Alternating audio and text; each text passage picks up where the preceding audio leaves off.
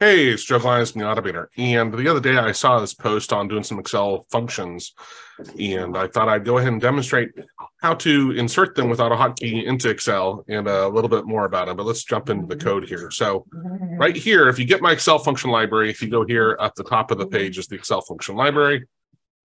So you download that. This is just has like the singlets is forcing a hotkey to run this code. So right here, we're going to get a handle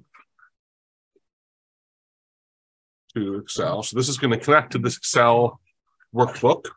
And then this just says, just run this code, right? It has nothing to do with anything else. It's just allowing me to compartmentalize my stuff because below here, I have some separate code that I want to demonstrate separately, and I don't want it all running at the same time. So here we're going to say, look in cell H1, put the value to this, which is going to be the sum of A1 to F1. So the sum of A1 to F1, which apparently is 21, right? So when I run this, you're going to see 21 put into, where's that, H1. And then the next cell, we're going to take the average for that same range. And then the median, the count, we're going to round it, truncate it. So each of these things are going to do stuff here. This one's kind of interesting. It's going to insert today plus 5 days. So you'll know when I made this video.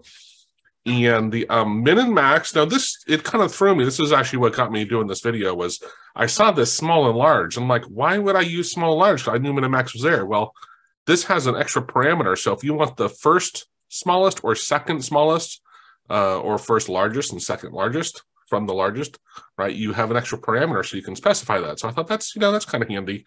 And then I threw in just a couple more of trimming, giving the length of a string, concatenating. I don't know, I skipped over a product, which was just multiplying them and stuff. So let me save this. I'm going to launch it. I'm going to run it. Now that just dumped in all the stuff here. Now, this is really the cool part, right?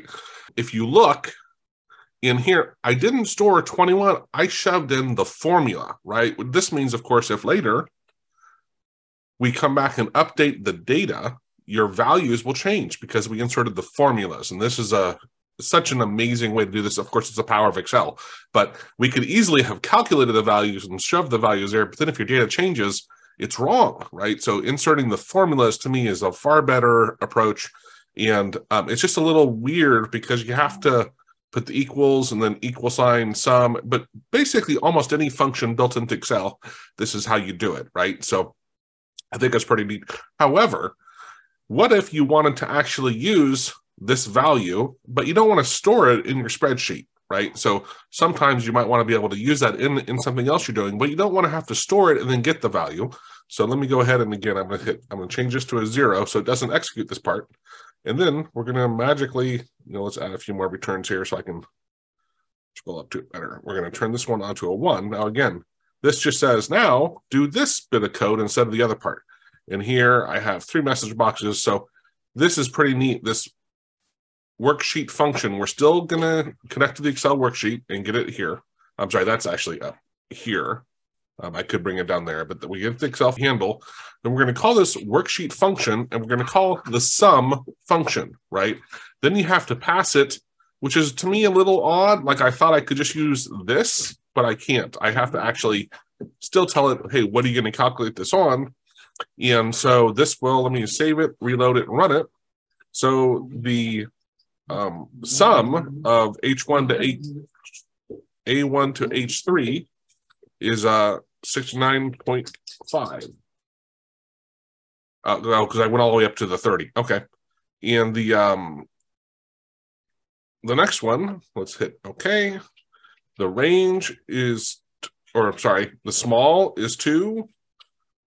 And the large, I'm just doing examples here, right? But this is pretty neat because this way you don't have to insert that value into your worksheet. You can actually just use it as a variable. I could easily say var and that, and now I have that as a variable inside my Excel worksheet, and I can use it. I don't have to save it somewhere. I can use it. Of course, if that number changes, I have to go pull it again because it's going to be dynamic, right? But it is a quick, easy way. And what's amazing is Excel probably has, I'm sure, like 1,000 or more functions that you can use. So really, really powerful.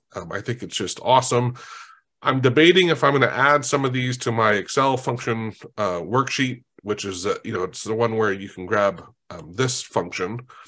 But I don't think it makes sense to have one for each one of these. This is just a good, maybe I'll put this in there in the file, not as a function, but just as an example so people have it handy.